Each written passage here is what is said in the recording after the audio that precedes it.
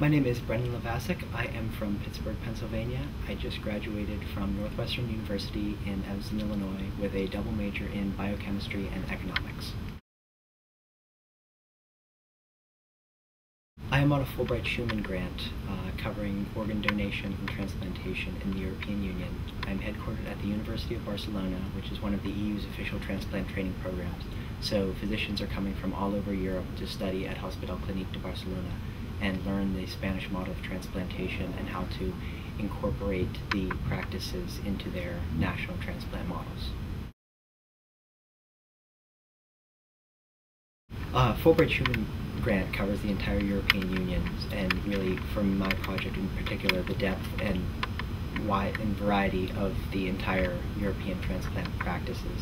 So looking at the allocation models, looking at the legislation regarding transplantation and donation, the different practices, and even the physicians themselves will all be very different across the European Union. So it's looking at the infrastructures within those different countries and trying to find the best practices that we can share within the European Union, and as well as bring back to the United States to increase our organ donation rate.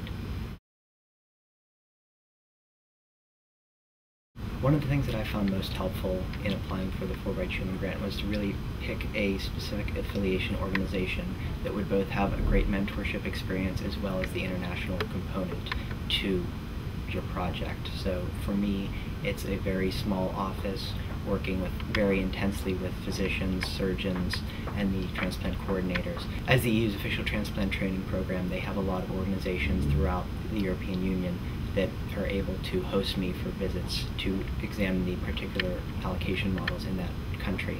So looking at different countries in-house, their practices, and then applying that to the greater scale of the European Union. So I would say, in terms of finding an affiliate organization, both the day-to-day practices as well as having something that really gives you a lot of options.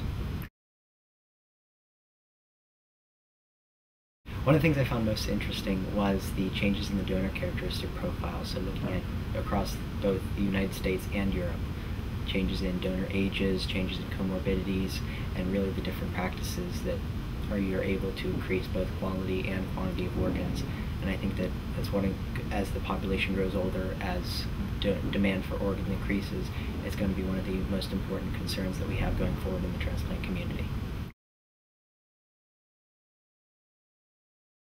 When I go back to the United States, I will be enrolling in medical school with a special interest in public policy, and using my Fulbright Schuman experience, the connections that I've made, and really just the entire breadth of this whole experience that really enables you to make a lasting change in your specific transplant area. For me, that would be increasing the donor rate. Right now, we have 113,000 people on the waiting list, and anything that we can do to increase that and provide more life-saving organ transplants.